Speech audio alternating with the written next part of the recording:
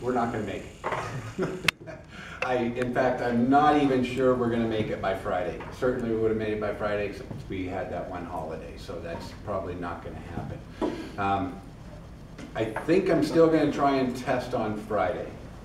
Today's Wednesday, that means we do a test review tomorrow. Well, that's going to be tough to do, but we'll see. So let's stay somewhat fluid on that. What I would really expect is we'll probably do the test review on Friday and test on Monday. Now, I generally have found that when we do that, or I do that, or set that schedule in that portion, test scores usually go down a little bit because over the weekend nobody does anything. But maybe we'll give that another try and see how that works. That means we would test on Monday. Now, certainly we need to get going after 3D drawing. So that's going to happen early next week. The reason the schedule is being driven a little bit is that we've changed this course quite a bit this semester and interjecting some isometric working drawings. As most of you are aware, we went to the welding lab, we got some datum points. I want to discuss that a little bit more today on what we're doing there. So that's a new drawing for this course. Been looking for a place to get this in and finally found one. So that's going to push us back a day, but I think that's worth doing, and we can make it up somewhere else. So that's kind of the schedule. Now, a couple other things going on is, Andy, when you run your meeting on Friday, we're going to need a committee. Okay. Built of 2 people, if you would. And what it is, I mentioned we have a fundraiser where we work in the Expo Center. I think I mentioned the first day we were back. I expect to get that data any day, and what we need to do is update a drawing. We already have a drawing of the Expo Center and what we're doing, so it would just be editing. So one person would do the drawing on this, and it would probably take around a half hour to do. Okay. So that would be one volunteer. The other person would then be our supplies runner. Hopefully we have, do we have like 50 bucks in petty cash at least? Who's our treasurer? Yeah. I think we have like 40 something. Okay, because we might have to go buy some supplies for this. What the fundraiser is we go lay out a floor plan on the ground of the Expo Center for Agra Action. So we chalk in spaces where all the vendors are going to be. And we go lay that out, and it's a nice little exercise of a little field work, and it kind of leads right into architectural and civil. So it's a good project for us, not only for a fundraiser, but for that. You get 275 bucks for it, and we got to take supplies out of that. So usually we make 200, 250, somewhere in that zone. The whole class goes on that day. Usually it'd be next Tuesday. If we get started about 8:30, 9 o'clock, we'll probably be done around 11, 11:30. Doesn't take us that long, especially with a class this big. Last year's class, we had 5 of us total at this point, and it took us 2.5 hours. Okay, so we should be a little quicker this year. Yes? I have a quick question, accounting. If we don't get the money to the end of the semester, what good does that do us right now? I mean, I'm sorry, what money? Can we use this, the 270 we get for a fundraiser for doing that? They won't account it till the end of the semester. How do we have No, we access get to this that from money? KMVT. This is not with CSI. Oh. KMVT's Oh. hiring Okay. us to go lay That this out. clarifies. So are That they clarifies gonna it. like just give us cash or check? They send us a check. Oh Nice. wow. And so you do have to send it down through there, so it's going to get taxed. But that's the way it works. Yeah. Okay. Oh fun. Um, It's just yes. chalk that we need as supplies? About the That water. paint, I've still got string for pulling everything, so we don't need to do that. Class a couple years ago, we went and bought a roll of baling twine, so we still got enough of that to do it. Do you have I any think. kind of equipment to run it? No? The chalkers, the. Chalker? Yeah. We got How hand many of you worked power. for the Parks Department growing up? Anybody? Oh, you got the You chalk. did? Yeah, so you're probably good at the chalker. We'll put back on the chalker. Okay. Yeah, I've worked as part. Yeah, I've done that. But it's a good exercise trying to stay square and figuring diagonals and how these all work. So that will happen, I think, next Tuesday. I haven't gotten the data yet. So one person do the drawings, get them updated so that we got something to work off of. It'll be a floor plan type of drawing, and then one person to run, grab supplies for the other. So please ask for volunteers on that. The other thing is I got a call last night. CSI is running a construction course for people outside in the work development that want to know some basics of construction. They're going to build a bunch of little sheds and donate them to veterans around the area. They need some floor plans, roof plans, elevations, stuff like that for this little bully barn type of thing that they're doing. So maybe if we can get 2 or 3 people to volunteer to do that. I don't know all that information. Okay. Just get with me if you want to be in on it. Chris Udy, prior graduate of this program, called this morning. He's in charge of it. Where's he from? He's working over in Jerome. So he's going to be in charge of it and send us the sketches and stuff for us to work off. So we'll put that together. We need to put them in a working drawing format so that a bunch of people will show up that know nothing about construction and they're going to build these things and then donate them to vets around the area that have disabilities. So it's a pretty cool deal. Yeah. Neither one of these really pay per se. One's a fundraiser. The one that's the bully barns is just kind of to help out. It doesn't really pay, but it'll give you a real life experience. We'll run through all the drawings, I think, except for the foundation plan. Would that are be necessary. Would that be an in-class thing or No, it'd be outside of class. outside class? So please, if you are just barely keeping up with stuff, don't volunteer for this stuff. Don't do it. School always comes first, always. Okay, you can learn this stuff in later. Okay, certainly we're going to hit architectural later. You'll know all this stuff later. The people that volunteer for like the bully barn, you're going to have some stuff outside of class you need to do on these. Okay, so if you got work or things like that and you're just barely keeping up, don't volunteer for this. Okay, but if you're a little bit ahead or you think you have the time to do it, sure, jump on into it. It'll give you some real life experience. So give it a little thought. Get with me if you want to be involved with the bully barn. Let's see, so there's that. What we're going to do today, I handed a handout to you. It's out of an older text. I just want to real quickly review that on what I'd like you to know out of that. Certainly not the whole thing. There's a lot of pages there. I copied it as a reference for you because it's not really in your text. Most of the stuff is still pertinent, although some of the paths to do things have been changed a little bit. So I'm just going to review that real quickly. I will give examples of what those do in tomorrow's lecture. Okay? So you're not to spend a ton of time in that thing. Just when you need a half-hour break, jump into it and look at something new. Okay?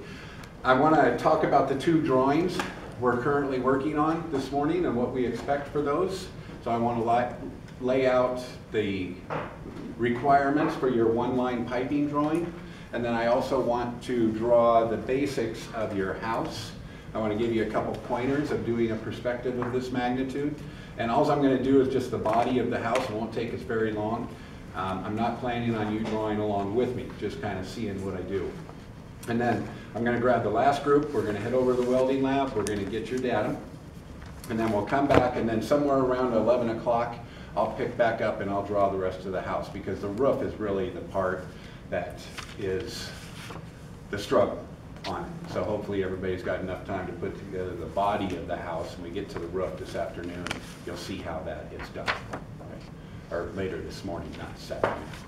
So in essence, that's what we got planned for today. Any questions, thoughts, comments? Okay, in essence, in this handout I gave you, there's 2 chapters here. So I put it all yours in one handout. I've got mine broken into 2. Chapter 31 is object linking and embedding. What you need to know here is just how to access it. It's off the insert ribbon now. This was done before ribbons came out, this text. It's the last place I could find documentation on this stuff. What this is for is a lot like XREFing. When we XREF, we actually link to other drawings, right, so that we can see them and use them. This is the exact same process, but it's meant for other items, like Word documents, Excel spreadsheets, things like this. And yes, we do these all the time. The only real difference is do you put them into paper space or model space? Most firms actually link Word documents or Excel documents into paper space because it comes in without scaling regardless, right? It's 1-to-1. Therefore, you can set your text at 1/8 inch high in like Word and it still reads fine, and you do not have to take into account your scaling. So in essence, try and figure out in here just how to access it and link a Word document or an Excel spreadsheet. Those are the 2 biggies. Now, why do we do those? Word documents, great typing, right? Do we do tables and stuff? Think of coordinate dimensioning. Okay. Think of door schedules, window schedules. We've mentioned them. I don't know that you've really looked at one yet. we do a lot of tables that give location, give size, give materials, things like that. And they're much easier to do in some of these other programs that are available to us, much faster. So we can link those in. That's what you need to know out of here, and that's it. Okay. So that's this one, is how you take external programs like Word and Excel and attach those documents to a drawing. Okay. That really won't take you a whole lot. Okay. Now, I'm not going to go over Word and Excel that much. That's something you just kind of need to know on your own. I will hit Excel and civil drafting quite a bit because we use it a lot in there. So if you're unfamiliar with Excel, then we'll do a little bit of that when we hit civil. Now, I'm fairly confident in all those programs, so if you have no idea what they are, you can get with me and I'll give you a quick tutorial. The second one is chapter 32. This one's a little more important as far as your drawings go. This one we do quite a bit of. Not everything you'll use is in here. There are some new tools that are available in Windows, like the program called Snippet, and the all print screen, control print screen. What do these things do? They're not really in here, but I'll cover some of these shortcuts. In essence, how do we put pictures in our drawings? And we're doing this a lot now, especially in location maps, like site plans, like where is this piece of property located? It's real easy to jump onto Google Earth, zoom into an area where you see this plot of land, snap a picture of it off your screen, throw it into CAD and draft over the top of the picture. Right? And it works quite well. In addition to that, sometimes if we want a pictorial view of something and we don't want to take the time to draw a perspective or an isometric, but you have the physical object, what would stop you to just grab the thing, set it on a piece of cloth, take a picture with your camera, and throw it in as a view with your multi-views? Still does the same thing, right? Visualization. Okay. In essence, you're creating some of these. So this one really has more pertinence in chapter 31 even for us. It's how we deal with pictures. Now, I will tell you there's a couple commands in here you will want to look at. And I'm just going to real quickly kind of highlight them. So on chapter 32, find that section, that's it. Certainly, I think you want to give this chapter a little more work. Page 878, attaching raster images. By rasters, we mean pictures. Okay. Go through that one. You can see down on the bottom of that page that it's done through XREFing now, and this is still the same way it's done. So that will allow you to get into it. So page 878, you should look at that one and however far that goes. Looks like it goes to 881.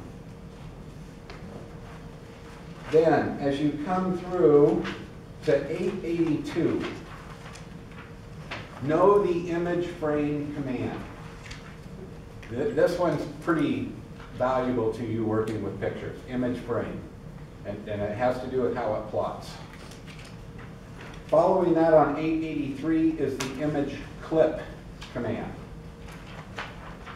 This is just like clip in any other picture editing program. It's how we can kind of take certain parts of it out or in and display it.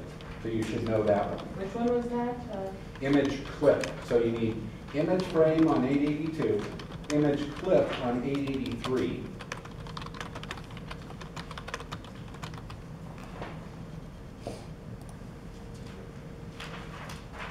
Now, all of these commands are available through the Properties dialog box, which is on 885.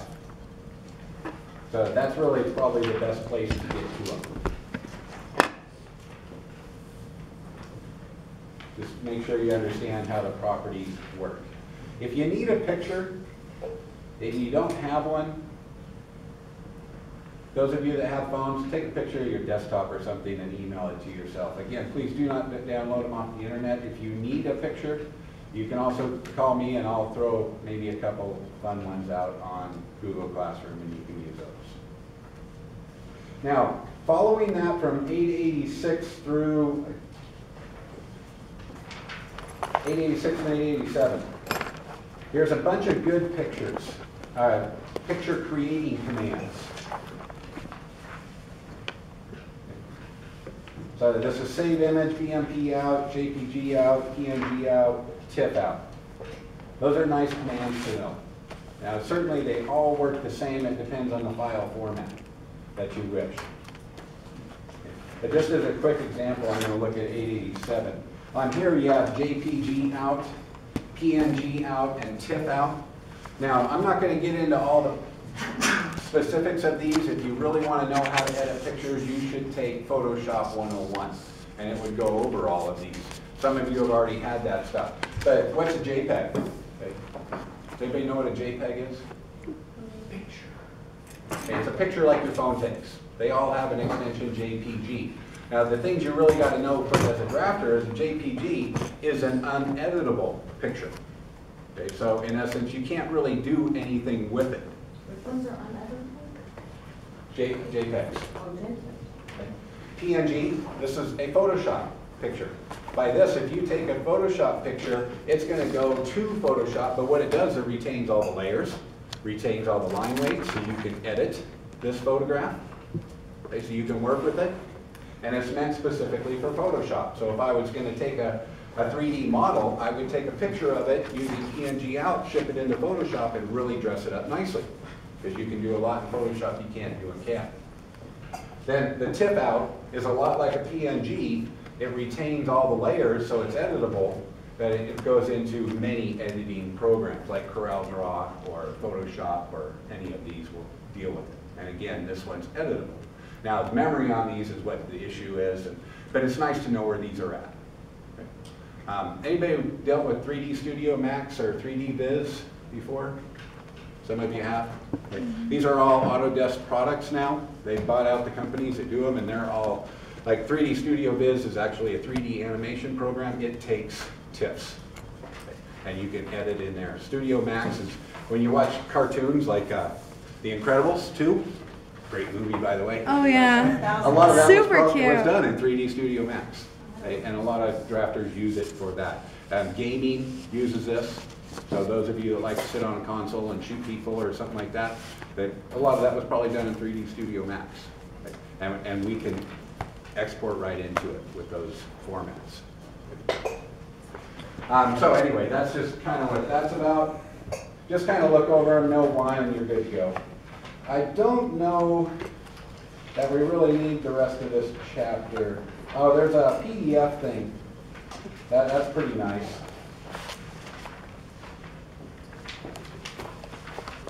And that starts on 893.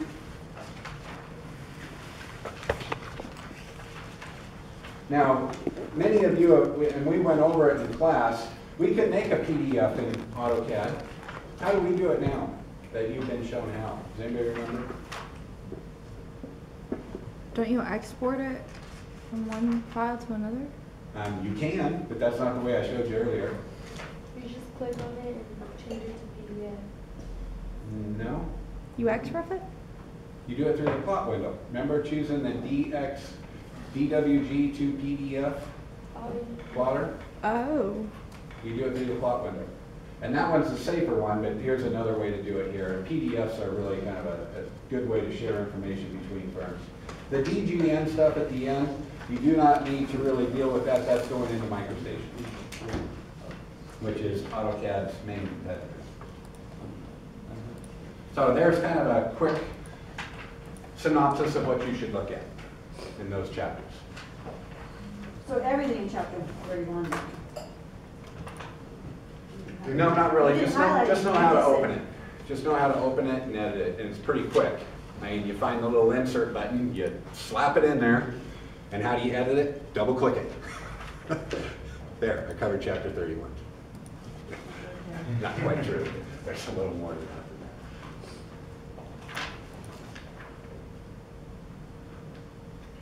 Juan, would you mind hitting the front lights?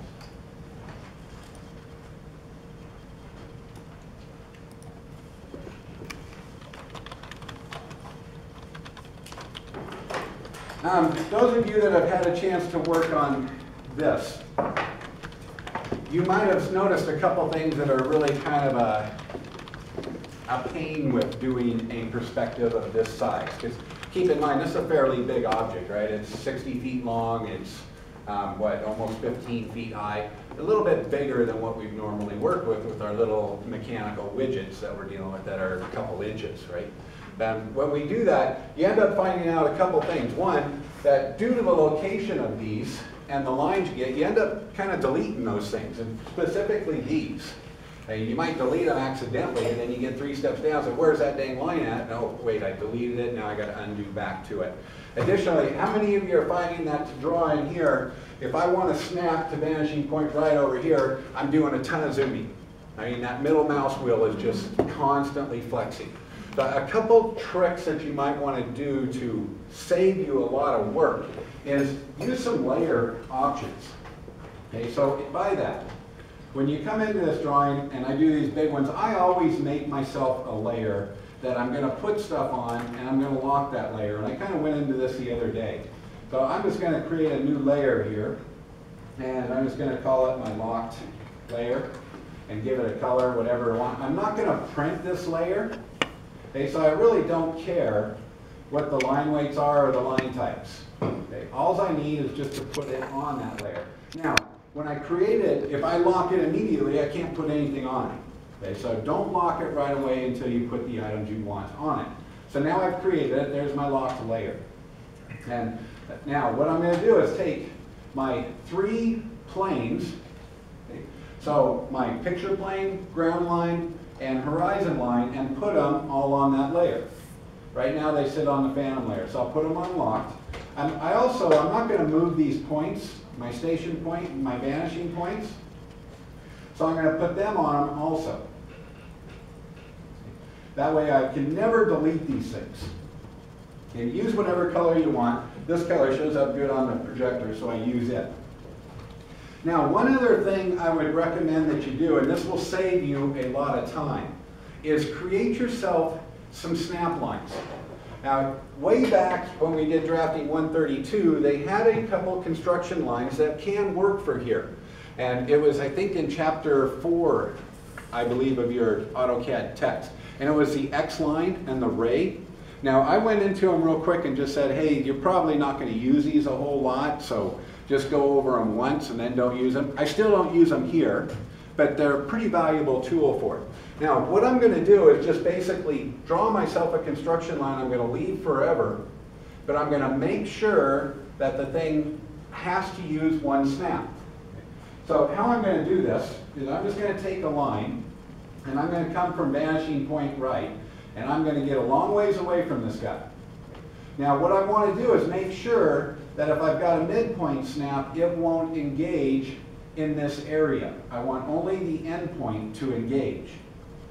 So I'm going to make this thing really, really long. And I'm going to come somewhat through my area. So I drew that line. Notice I come through the top here, so it won't be on my drawing. My drawing should be right in this area. My line's a little bit above it. Now, the midpoint's clear over here, approximately. So therefore, if I'm trying to snap right here, only the end points will engage. So do you kind of see how that works? Let me get even a little further away just to kind of force that. I'll make this thing really long. So somewhere out about here. Now I'm going to do the same thing from vanishing point left. Okay. So I'll come down, take a point from vanishing point left, and I'm going to make a really long line that comes in there, and then I'm going to put both of these lines on that locked layer. So I'm looking like that. That one I don't like. I got to unlock my layer now. You aren't, well, it's not locked yet. Okay. So that guy, I want to come a little bit more up with this guy. Does it matter where they cross? No, I just want them a little bit outside of my area. Okay. So right in here is fine.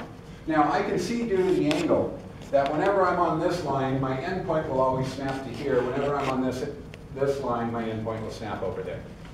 Now I'm going to go ahead and lock these. Put this on that lock layer, and then lock the layer, so that this can't be edited. Now I'll still see them, right? They're still on the drawing, but I can't see them. Now let me just real quickly show you why that's pretty nice. Okay, so I'm going to go ahead and start this. Now I've got true size right here. Okay, so I'm going to bring that down to the ground. And then once I'm on the window, I can come over here and get my wall height. Now my wall height goes right to this line right here where my